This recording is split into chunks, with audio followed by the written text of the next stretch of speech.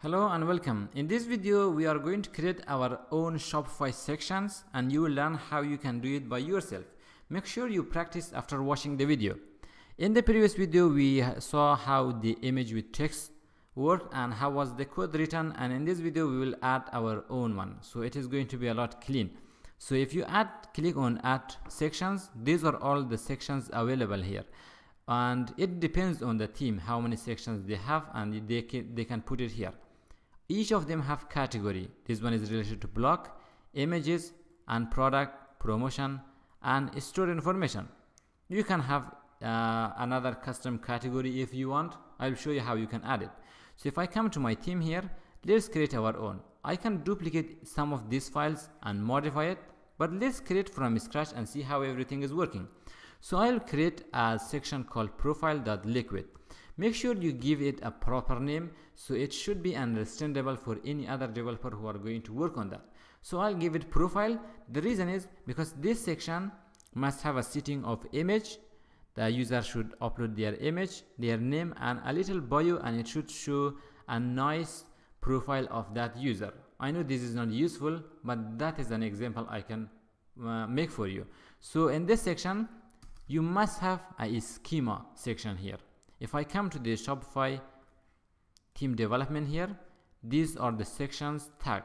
The first thing you must have is a schema. This is the first thing you must have. I will come to my theme and you will open it.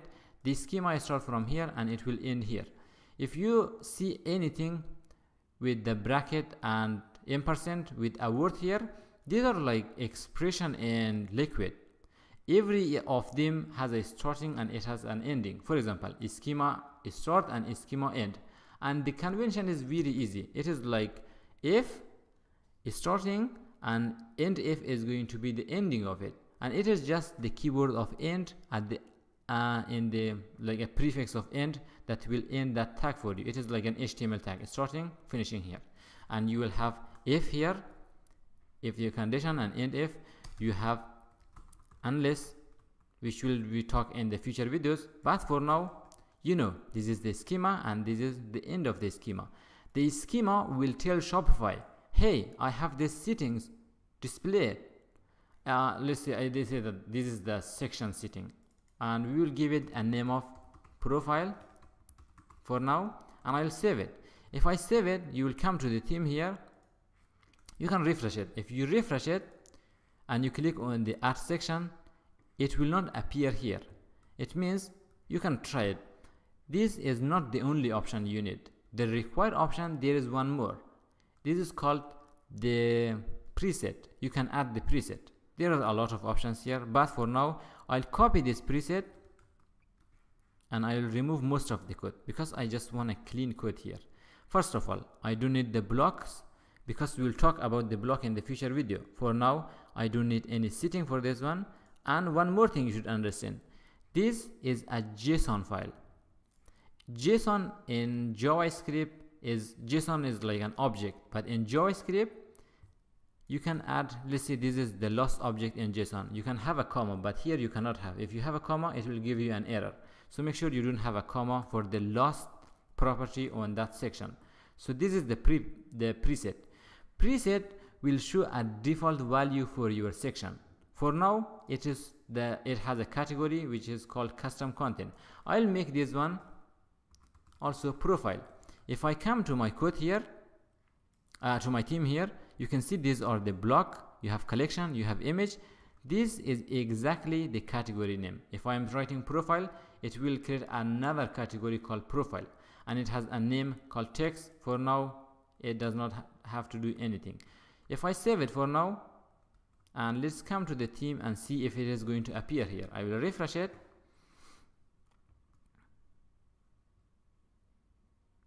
And we will wait for the page to load.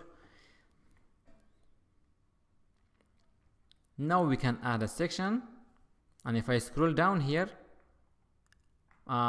here it is, the profile, and it is something called text here. Why it is called text? If I come here, because we name it text, and that's why I can give it a name of user profile. You can save it, and I'll come to my code. and if I refresh it, this text should change to user profile. And if I click add, inside these sections I have nothing. If you can check out, like you can add text, it is going to load it. At the time that you are bringing any changes, make sure you refresh the page, because if you are not refreshing the page, it is trying to add a text, but text does not exist on the setting anymore. So I will refresh the page. Now it should come with the new setting, and this time it should work. But the sections we have here is completely blank because we don't have any setting. Again, I will come to the code here, to the Shopify documentation. The reason I use this is because it will make it easy for you to navigate here and add setting. There is another option called settings. Inside this one, all the settings will be there. So you can copy this one. This will be easy, and you can add it here. The reason I put a lot of spaces because I want it to be a lot more readable for you. So I'll put it here. This has a setting called header. It is text and it is label text. It has nothing. Basically, this is not a setting. This is just a text that's showing I am a header, and the default value is going to be hello world. I will remove this one, and it is how it is going to be for now. And let's give it profile setting as a label. So this is just a text displaying no setting. I'll come to my code here. If I add this section for now, user profile, you can click add. This time it should add that for me, and the section is empty here. For now, I'll save it, but I cannot add an empty sections because it does not have anything inside this one. So that's why I will come to my code here and add some setting. The settings will be also an object like a JSON. Now you can open this one and give it, first of all, a type. The type will define what this section, what this setting is going to be. It can be an image picker.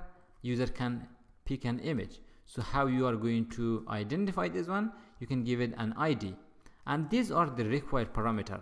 The required parameter that you have to write for them.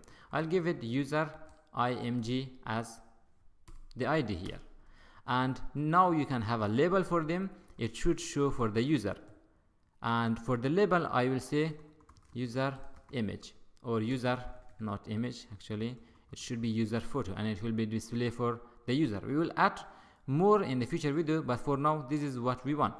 I'll save it, and you can duplicate the same setting and bring some changes to this one. For example, this one type should be text, and the ID should be user name, and this will show the user how to write their name. I will save it for now, and also the theme wash is running here. Check out, I have a little error here that shows like your JSON tag schema has problem, and to fix that I'll come here and see where is the problem here. And most of the problem happens sometimes because you add a separate comma at the end of the object, and these are the things that happen. So if you read this properly, it is going to say invalid schema tag, and this is not most of the time a nice error handling. But for now, if I check out, after label I have the extra comma here. I can remove it. If I save it this time, it should successfully upload this one for me. Yes, everything was uploaded successfully. I'll come to my theme here. I will refresh it again, and let's see how it is going to display my setting. Sounds easy, right? I don't need to write a lot of settings. These are the basic stuff. Also, you can add, let's add one more. So I will duplicate this one. I have a keyboard shortcut for this one. That's why it will be easy for me.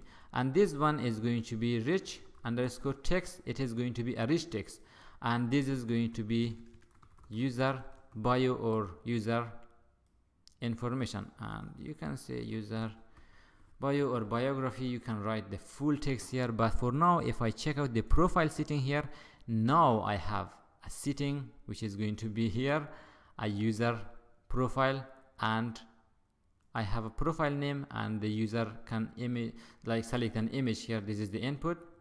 What is this one? If I come here, this is because we put the type as a text. If you remove this one, this is the ID, and this one can have a type of header also. Check out this one. If I write the type of header, Yes, save it.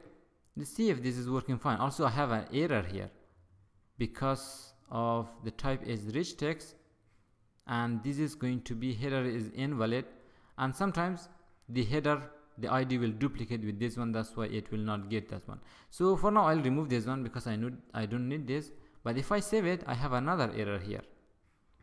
Down there is schema, the user bio, type is invalid. If you check out the rich text, there is something wrong with this one. And if you are writing the type as incorrect, you can come to the documentation and check out how many type you have in the setting. Here I will search for rich text. Oops, it is not showing here. And the proper place for this one is going to be, if you come to the schema, then you have setting, and this should say the setting is schema here. This is where you can find full format of the types. If you click on this one, it is going to navigate you to setting here, and here I can search for rich text, which is one word, it is not two words. That's why it gave me an error here. I can remove this one, save it for now, and boom, it should upload it for me. Also for the header, if you check out, you have article, blog URL, and video URL, which are new here. You have product, you can pick font, collection, colors. We'll discuss them in the future video, but for now let's check out how it is going to appear here. We refresh it,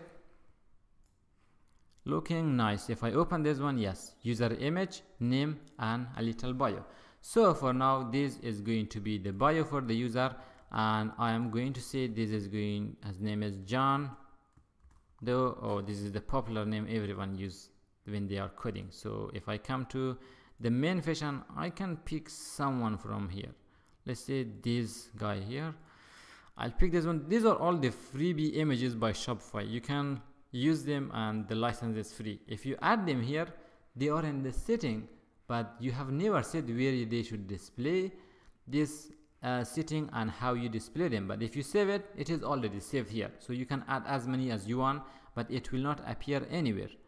And if you want them to show, you can come here inside div and you can, oops, I did a lot of Control Z, and you can remove this one and you can write a div tag here and start displaying those images here. So the video is going to get long, but I will do that in the next video. I hope it has been informative.